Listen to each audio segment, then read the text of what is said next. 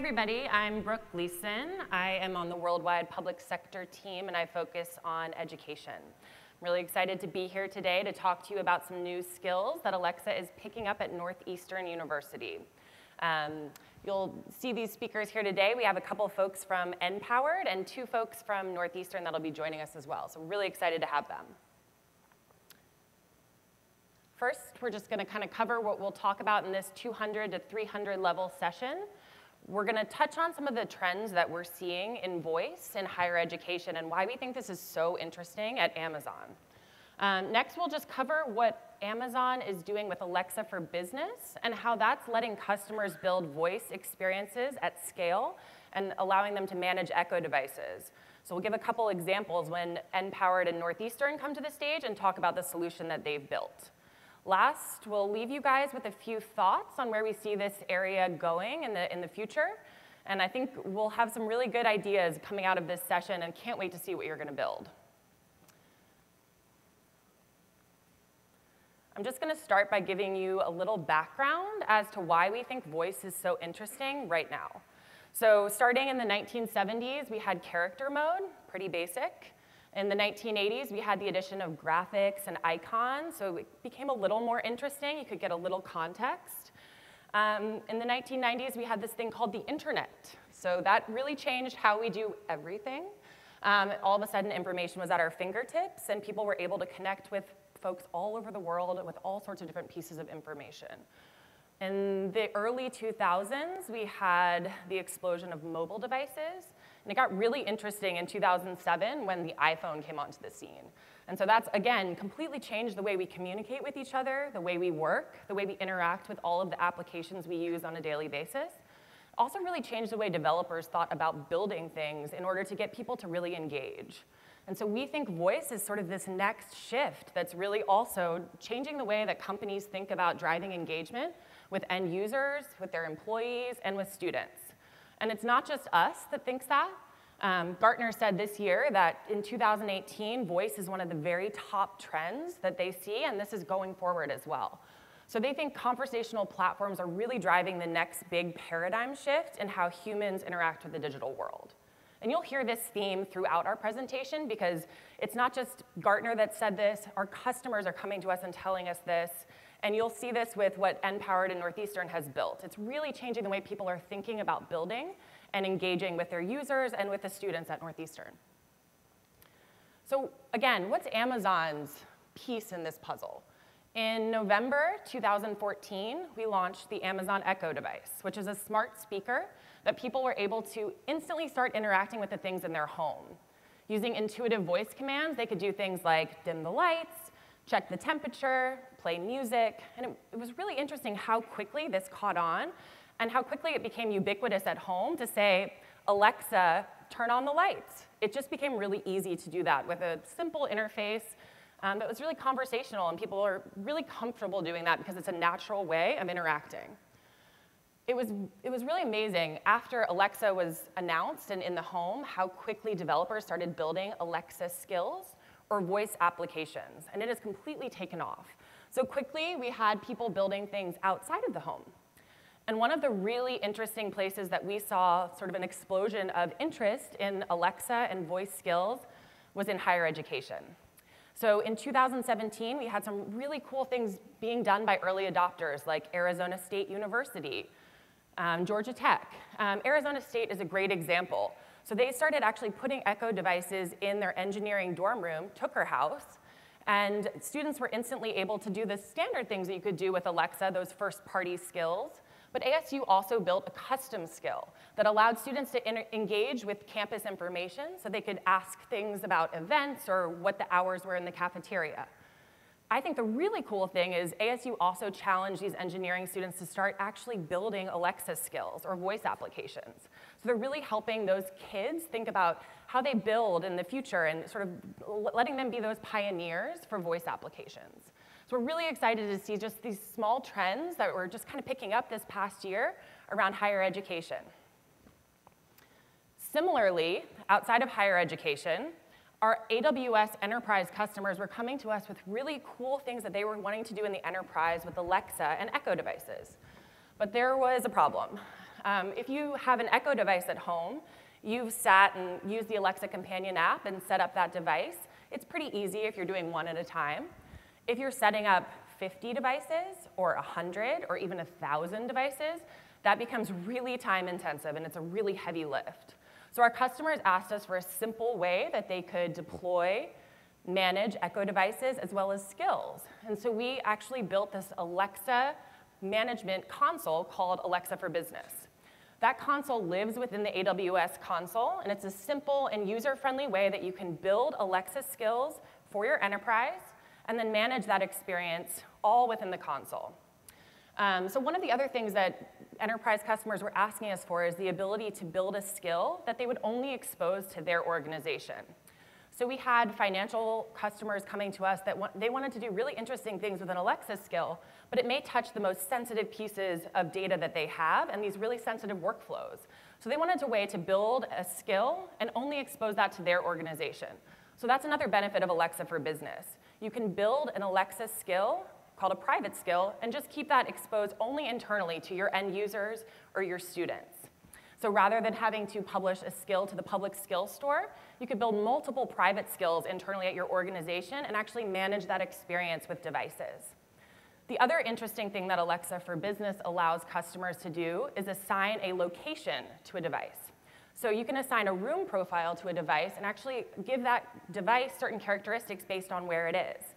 So you can think about a device in a conference room or a lobby, and they may have different characteristics that you'd want to associate based on where that is, and then a different skill that you'd want that device to be able to invoke when someone walks up to it.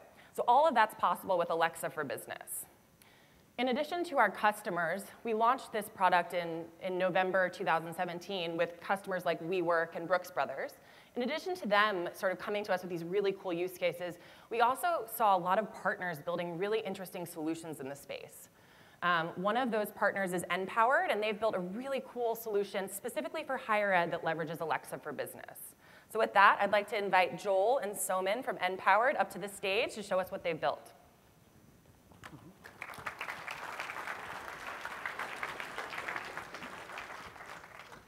Thank you, Brooke. How's everyone doing? Thank you. Yeah, so my name is Somen, and I am a co-CEO and co-founder of Empowered, so in short, COCO. And you know, I'm going to talk about what we have built, why we have built it, and I'm going to go a little deep on the architecture piece of things. But let me start by asking you a question, actually two questions. One is, what do you think this acronym YAVA stand for? And why do we need it? And what does the number 2 million and the number 46 mean to you? Puzzling, right? So YAVA actually stands for yet another voice application. And I say that because, as Brooke was saying, there's already 40,000 plus voice applications out there. So why do we need one more voice application? And the 2 million is actually, there were 2 million enrolled students in 2017. Think about that, 2 million enrolled students in 2017. And only 46% of them graduate. And that's an average. That's not even counting the schools that couldn't meet that quota. Now, we had to solve this, right? 2 million students enrolling and only 46% graduating. So how do you solve that equation? That's where we come in. We are Empowered. And having said that, what we have built is we have accumulated and gathered all the student data in one place. And then, looking at the systems, we tried to figure out how best to serve it up to the students so that the student can use it when they need it, wherever they are. Because we have to bring the university to the students, other than student always coming to the university. And I didn't know anybody better than my longtime friend and co-founder, Joel Evans, who's not only an Alexa champion, but one of the smartest presentation layer person that I know. Joel? Wow. So I think this is when I have to say really nice things about Somen? Yes. Do I advance a slide before I say really nice things, or do I do them right here? No, but in all seriousness, so Somen came to me. I've got a long background with emerging technology, as Somen mentioned. I'm also an Alexa champion, and we'll take you through a little bit later some of the other stuff we've been doing and I've done in my past with earlier versions of Alexa for Business. But really the key was, the problem that we're trying to solve. And to Somen's point, he's a wizard with data and architecture and really very innovative there. And he was looking at that problem at the university and talking to me about it and saying, I've got all these systems, they don't talk to each other. I could certainly unify them, but then what do we do from there? So we started talking about some of the cool things we could do with Alexa, and really the ideal scenario would be to have Alexa be their friend, right? So it's like talking to a friend, and that's really the best way to do any kind of a design for a voice interface. So you want to ask a question, you want to get an answer. So as you start thinking through, what could something like that look like? Imagine the student in their dorm room, and they're asking questions like, oh, I don't know, what's my next class, or what events are happening, or what's the status of my application, or a whole bunch of different. Well, you know what? Why don't I let her speak for herself?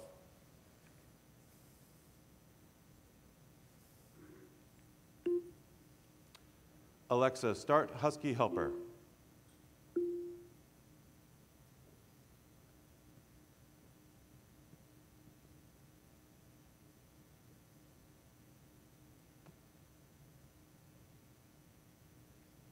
Come on. Is this the fun of a live demo?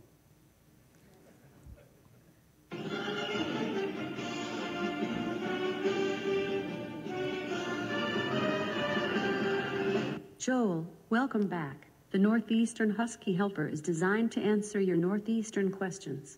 What would you like to know? When is my next class? Your next class is Calculus 2 for Science and Engineering on Thursday at 8 a.m. What else would you like to know? What events are happening today? On Wednesday there will be Intro to Sale, Part 2, Putting It Into Action. Are you on social media? Participate in online research study, located at online survey, and 8 to 20 13-year-old kids need. Where can I do laundry? Most traditional residence halls and apartment complexes have washing machines and dryers. Laundry Bucks is cash that has been placed on your. Why do I have a hold? You currently have a hold titled Financial Hold dated February 21st, 2018. What else would you like to know? Who am I? You, my friend, are Joe Levins. Should you ever forget your name again, I am here to help you find your way. What else would you like to know? Cancel. Just a reminder, be sure to check back to learn about new and upcoming events.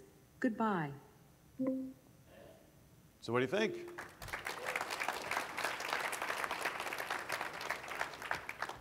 So the fun part about making a skill is there's a lot of different ways of creating them, but I think the true magic here, and I'll give Somen a chance to walk you through the magic since this is a technical session, the true magic is how do you connect all those systems? How do you unify all that data? And how do you have the seamless experience that I just demonstrated? So with that, I'll turn it back over to you. Thank you, Joel. That was very well executed.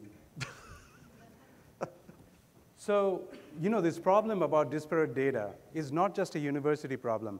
Many of you work for complex organizations, and I'm pretty sure you, at one point in your working life, you have come across problems where a lot of systems are brought online to address a specific problem. But before you know it, there's a duplication of data, there's no proper data governance, and then you are trying to aggregate it and find out, what's the total view of the customer, or what is the 360-degree view of the student, et cetera, et cetera. And universities are no different. Universities, on top of that, the fact that universities are not competent in technology, that's not their competency, right? Their competency is giving students a fantastic education and setting them in the right foot towards their career. So for the university, it's always a challenging problem when there is a lot of system, and which there are, and how to aggregate that data. So to solve that, we at Empowered, what we did was we started with the source of the data, right? And we identified, okay, we said we created pre-built APIs for ERP system like PeopleSoft and Banner, which is very common in the higher ed industry. And then we also created hooks and real-time web hooks for Salesforce, which does marketing, and sometimes it does application management as well. And then, of course, PowerFades, which does financial aid.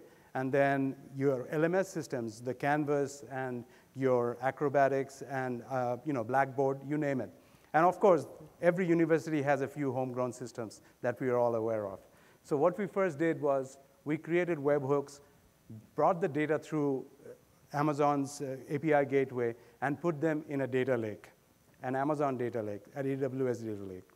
And what that allows you to do is, because we know that universities are already trying to solve this problem, so we actually give them this as a value-added service, that you have a data lake that you're looking for, because sooner or later all universities are looking to aggregate that data and put it in a place where they can actually see the entire picture of the student and not just partial view. And then from that, using our special sauce, we create a 360-degree for ourselves and serve it up through Lambda functions and skills which I'm pretty sure you're aware of. However, the challenge is not serving the skills or not aggregating the data. Yes, it's challenging. But the challenge is when you have a university like, say, Northeastern, right, with 18,000 enrolled students, how do you serve it to 18,000 students with 18,000 devices? And trust me, you do not want to try to do this manually. And we did it for a pilot of 60 people, and we learned it the very hard way. And to talk about how Alexa for Business actually relieves you from this pain is Joel back again.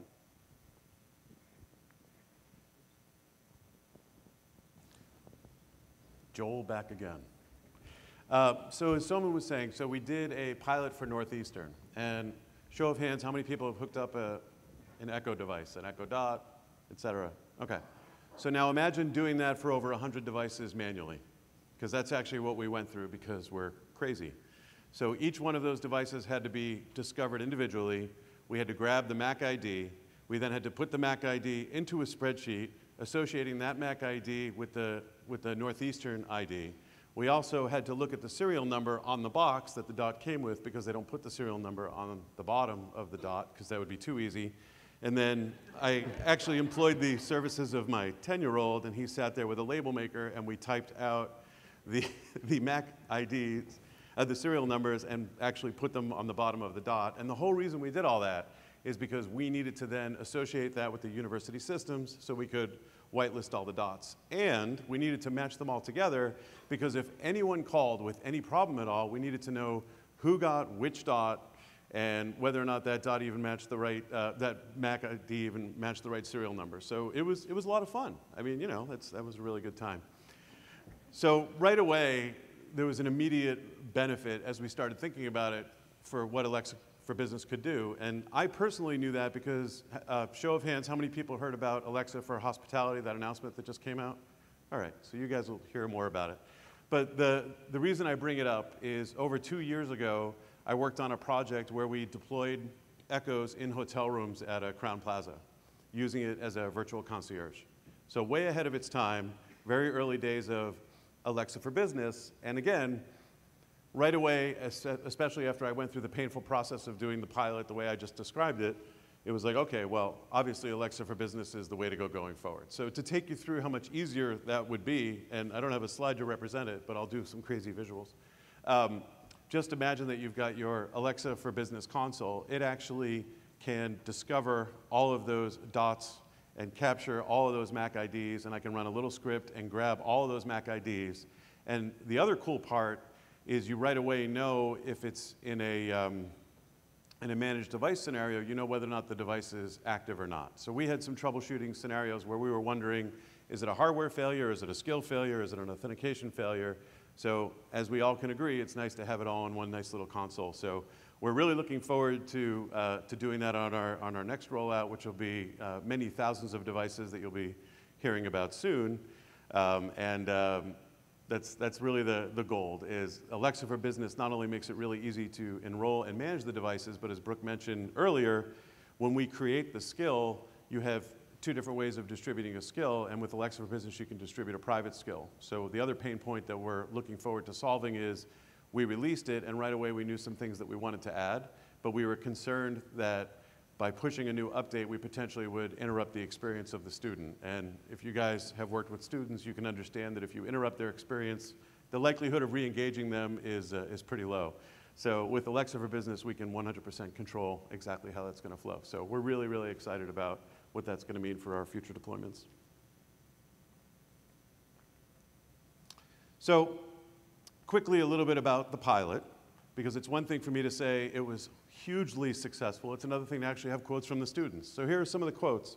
And what was really cool is you saw the quick demo, and there's way over 20 different things that they can ask. And we connected to so many different systems. And what I showed you a little bit of is when I asked it where I can do laundry, I don't have to connect to a system for that. That's a frequently asked question. That's pretty straightforward. But the more complex stuff is really where the magic happens. But what we heard from the students is they absolutely loved it. And some of the use cases were they were lying in bed and they were asking what their next class is. Now, if you're not in school and you're older like I am, you remember what your next class is, but it seems like students these days don't remember what their next class is when they're waking up in the morning. So, and they would brush their teeth and ask questions, but I think the coolest thing about it is, and really what our goal was in the whole design, if they think about it and say, oh yeah, I gotta remember to do X, Y, and Z, in the time that they're thinking about it, they're in their dorm room or really anywhere they want to be on campus where they can have an Alexa-enabled device, they can just ask the device and get the answer. And that's really the magic of the whole thing. So not only do we manage it and distribute it, but it's instantly accessible. But instead of reading the quotes, why don't we hear what the students really had to say? Oh. Olivia, welcome back. The Northeastern Husky Helper is designed to answer your Northeastern questions. What would you like to know? Hello, it's Frances Story for the Echo Dot beta, and here I am with my Echo Dot, my Alexa. Hi, my name's Catherine. I'm a Northeastern student, and for the past few weeks, I have been beta testing an Amazon Alexa skill called Husky Helper on this cool Echo Dot. Hi, my name's Jonathan Lau, and I've been using the Amazon Echo Dot and the Husky Helper skill for the past month or so. My name is Connor Nilsson, and I was a beta tester for the Amazon Echo Dot add-on from NU Voice Husky Helper. Hello, my name is Sophia Anderson, and I participated in the Amazon Echo Dot study through NPowered. This is Eric Kim with his Amazon Alexa for the beta testing. This is Albreth Agarwal, and I'm part of the Eco beta testing for the Amazon Alexa with the Husky Helper skill. Alexa, how do I get more financial aid? Originally, when I had first heard about the voice-powered assistants, I didn't really imagine something that would be as helpful as this device has become. It's basically everything you need to know as a Northeastern student. It'll tell you, like, you can ask it things. So you can be like, what's my next class? What classes am I enrolled in? Who's my academic advisor? Who's my financial aid advisor? Overall, the past month, I've loved using my Echo Dot, and I've used it for a variety of reasons, including setting alarms, reminders, setting a timer for when I go do my laundry, and of course, playing music. Alexa, what day is it? I really like the Husky Helper. I think it is a great idea. So this was a really fun experience, and me and all my roommates had a lot of fun. Alexa, ask Husky Helper what classes I have today. On Saturday, you have no classes. So what we really loved about this, there are so many things. I think we had an idea of what questions the students were going to ask, and then we took advantage of what Northeastern had available to us, and we were able to look at those top questions that are most asked across different venues. So we powered all of that. And then really what we're excited about, as I said, is just what you can do with Alexa for Business. You've got a couple of different ways of using it. There's the one way that you saw here where the students are interacting. They're getting their direct experience. That's known as the enrolled user model.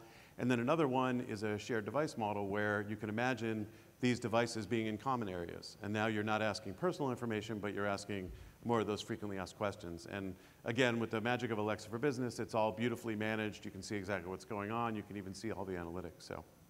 So enough about me talking. Let me bring up Northeastern to tell you a little bit more about the pilot and what might be coming soon.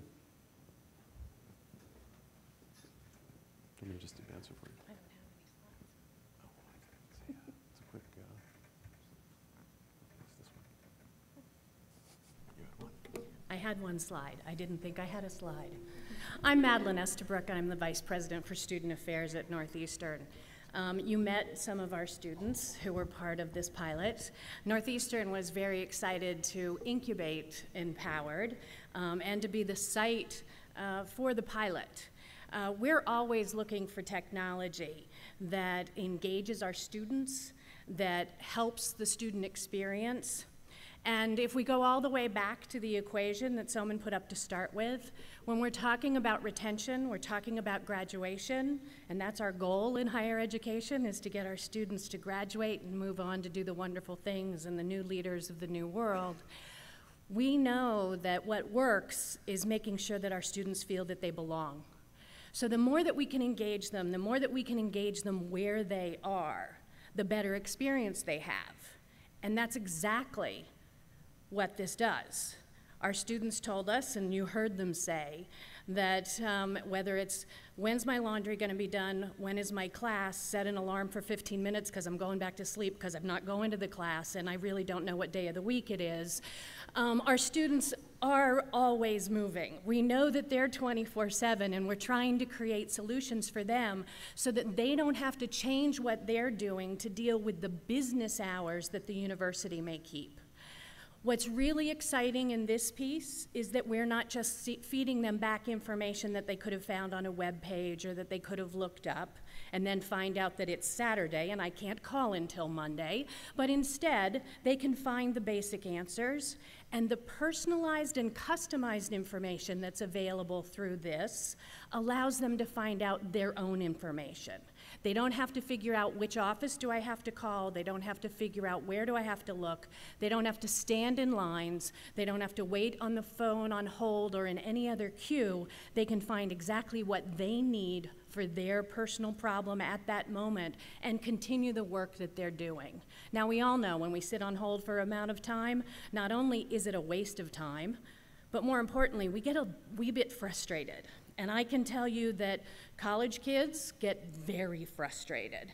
College kids want things when they want them, at the time they want them, and they really don't care about anything else except for what they need at that time. And this really does start to satisfy that need for them. Our students are extremely excited by this, and they've already offered us the enhancements that they want of more information that will work. But one of the things that we are so proud of is that what this did for our students was to lessen frustration, increase their student experience. It also made sure that they had more of that belonging to the university. Finally, what we know about science, what we know about the science of learning, what we know about the science of memory, is that this also reduced their cognitive load, which meant that they could go back to the business of why they're in higher education. They can go back to learning, and they can spend more of their time learning not who their co-op advisor is, not where their financial aid office is, but whatever the work is that they're doing. Their important work, this allows them to open up the space to do those kinds of things in learning that are so uniquely human, that brings out the creativity, that brings out the innovation, that brings out the leadership and the empathy that our students are bringing to the problems of the world. Now, I'm just a little bit proud of our students, but we're also very proud of the work that we've done with Empowered, and we're very excited to continue to build out voice with the enhancements our students have asked for, as well in much broader ways. So to talk about what's next, I'm going to turn the mic over to Erin.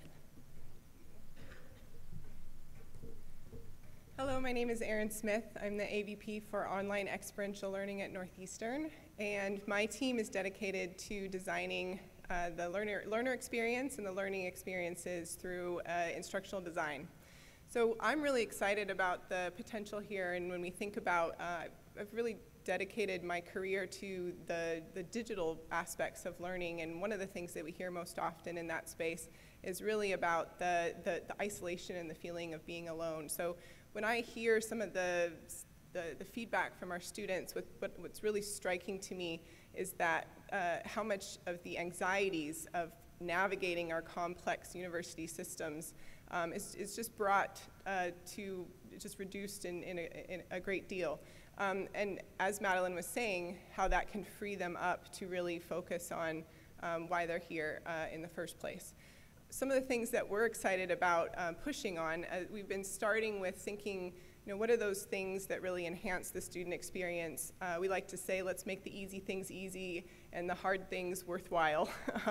So looking for those opportunities in terms of typical FAQs and those types of things, but where we want to push this is really in how we actually build skills for students. So we're a Blackboard customer, and we've been thinking about how to build in different types of study tools. And over time, as we've built these pretty extensive digital repositories that become available, what really becomes exciting is how you can put that into the context in the moment, and we can get to a truly personalized experience.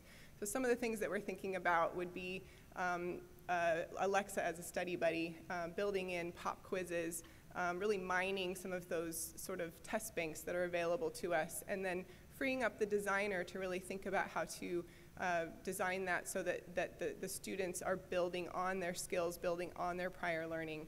And we'll build some testing around that so that we'll approach it with an outcomes-based approach and really understand more about learning and what our students can teach us about learning. So thank you. Brooke?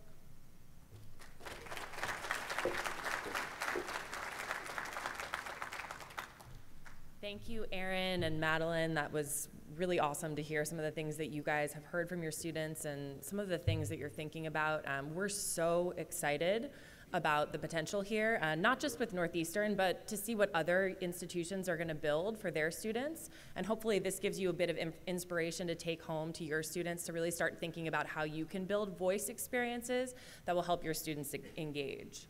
So I'm just going to leave you with a few thoughts on where we see this space going, and again, why we think it's so interesting right now and why 2018 is the year for voice. So I gave you a little background when I started, just kind of helping you understand where Amazon fits into the puzzle.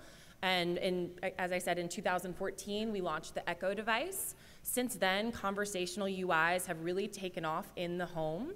It's really transformed the way we live. And it's funny, even after I had an Echo in my own home for just a couple of months, when I'd check into a hotel when I was traveling, I would instantly ask Alexa what the temperature was in the morning when I was getting ready. And it was kind of a funny experience because this is the space I work in, and I was just so used to having that in my own home, in my own morning routine, that it was very funny when you realize that that's not everywhere yet. Since 2014, conversational UIs have expanded, and they're starting to include other people and contextual inputs. So Joel and Somen kind of walked you through how they've built a solution that brings in data sets from all these different disparate sources. And this is where Alexa's skills are starting to get really interesting. Now you can bring in information from all of these different places, and you can get an experience that's really a full experience. And it's not just a question and answer in one direction, but it's really an experience that kind of can span what you're doing and follow you day to day. Now we've seen with the launch of Alexa for Business, some enterprise customers building really cool things in the enterprise, in the workplace, and conversational UIs are really expanding outside of the home and starting to follow us in our daily life. From the morning when we wake up to the office, where we can get into our office, go into a conference room, and ask Alexa to start a meeting. It's really amazing to see how far we can take this as people start building really cool things in different areas of our life. This is sort of the big picture. We really think that Alexa is going to be everywhere, and she's going to follow you around and help you in your day-to-day life, but she's also going to know, based on your preferences, what things you might want, what sort of routines you like.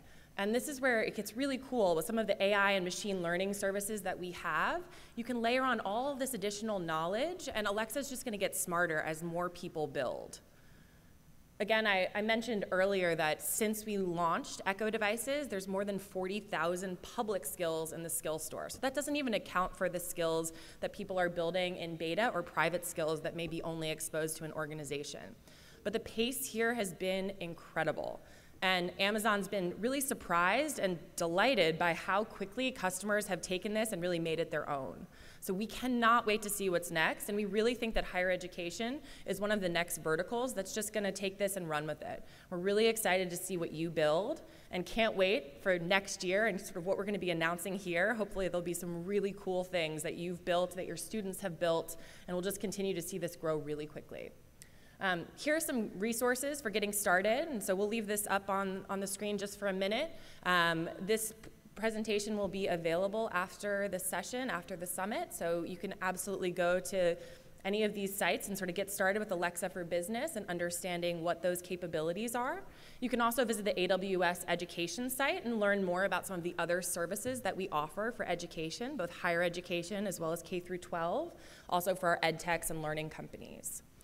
With that, we're not actually going to do public FAQ here. We're just going to stay up front for about 10 minutes, so feel free to come up and ask us questions.